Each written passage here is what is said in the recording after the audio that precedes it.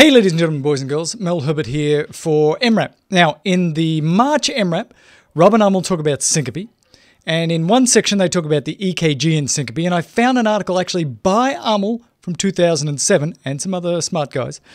And in that article, they say, look for your usual stuff, your arrhythmias, your ischemia, but then look for Brugada syndrome, look for QT prolongation, look for WPW and hypertrophic obstructive cardiomyopathy. We're going to go through that article, just the images from that article, in this short video. So remember, for Brugada syndrome, you have an RSR pattern in V1 through V3 with ST segment elevation. For QT prolongation, you look for long QT interval. Thank you very much. For WPW, you have that slurred upstroke and that short PR interval. And for hypertrophic obstructive cardiomyopathy, big voltages like LVH and other big voltages all over the place. And you might see these needle-like Q waves, which are less than one small box wide, but really deep. Let's go through Amel's paper. Well, it's not just Amel's. He's got a lot of friends, but Amel's our friend. So let's just do it. All right, so the paper by Amel Martu and friends says you're going to look for 4 things over and above what you usually would do for arrhythmias and stuff. So you're going to look for Brugada syndrome. Okay. You're going to look for QT prolongation. You're going to look for hypertrophic obstructive cardiomyopathy. Got it. And we're going to look for WPW. If we look for these 4 things, we're not likely to miss an important cause of syncope because you're going to look for your arrhythmias, you're going to look for your other stuff, and we're going to be happy, yes, very happy, if we think about these 4 things. So let's look at their paper and look at the examples they gave us. So here's a case. Syncopal patient, young, healthy, look for your ischemia, look for your arrhythmias, you don't see any in particular. But then you start to ask yourself the question, is this Brugada, is it QT, is it hypertrophic obstructive cardiomyopathy, is it WPW? And so I look for WPW by looking for a slurred upstroke in the QRS. I look for a short PR interval, and there is, in fact, short PR intervals and slurred upstrokes. Slurred upstroke, short PR interval. So this is a pretty, more slurred upstrokes. This is pretty clearly WPW. Let's do another one.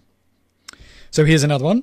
And you look for ischemia, look for arrhythmias, you look for the usual stuff. Then you ask yourself, could this be Brugada, QT prolongation, could be obstructive cardiomyopathy, hard to say, or WPW. Things you notice here, the eyes are drawn to V1, V2, and V3. And I see ST segment elevation. Here's the baseline. I see some ST segment elevation here. I see it again in here.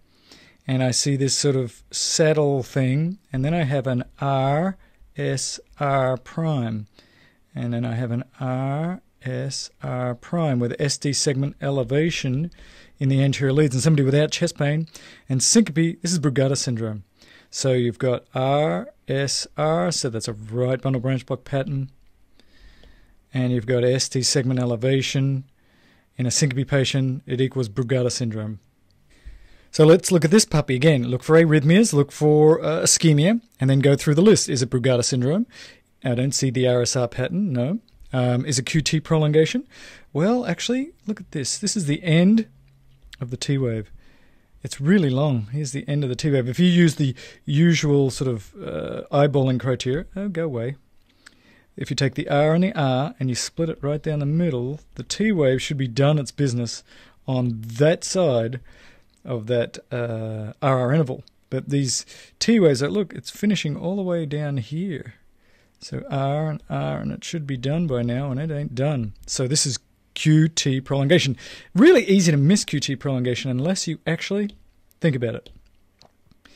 So here's another one. Look for arrhythmias, you look for ischemia, and then you ask yourself, could it be Brugada? Could it be QT prolongation? Could it be hypertrophic obstructive cardiomyopathy? Could it be WPW? The eyes in this one are drawn to the fact that there is no increase in the QT interval isn't long. There is no RSR pattern in V1, V2, V3. There's no slurring of the upstroke. There's no short PR intervals. Oh, that's a little short, but there's no slurring of the upstroke here. So you do notice these big voltages though, right? So let's clear this.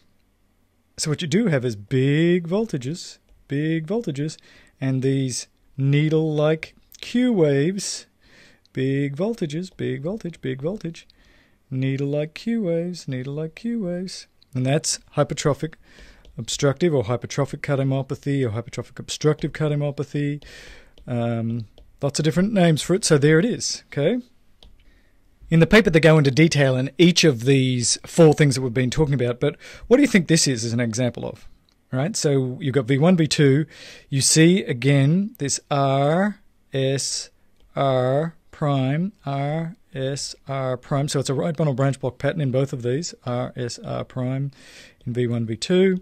So it's a right bundle branch block pattern. But what they're making out here is that there's actually more than two, but they're showing two different types of Brugada syndrome. Type A, which is sort of called coved, where it goes like this. So it's coved. My little writing instrument isn't working so well here. And here it's again coved. But on this one, it's more of a saddle. You see this saddle appearance? Saddle appearance.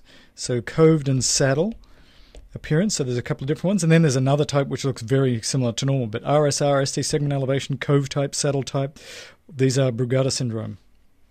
And finally, on this section of the paper, they talk about the different ways that hypertrophic obstructive cardiomyopathy can present. So here's an example in A of big, giant voltages and those needle-like Q waves, which is sort of the classic way it can present. Remember that here in B, you can have these repolarization abnormalities of the T waves that can fool you. Here in C, same thing again. You can have these big voltages in the anterior leads. And in D, huge voltages in V6. And in lead V1 as well. So think hypertrophic obstructive cardiomyopathy when you've got big voltages, and particularly when you get those classic needle-like Q waves that are really short, narrow, and really deep like that. So again, you're going to think about Brugada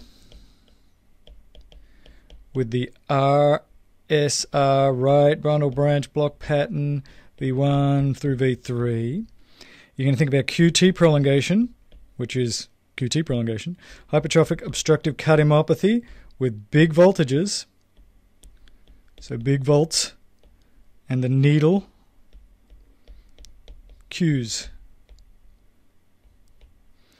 And then you're going to think about WPW with the PR that's short and the slurred upstroke of the QRS. All right, think about these four things, and you'll make a legend of yourself.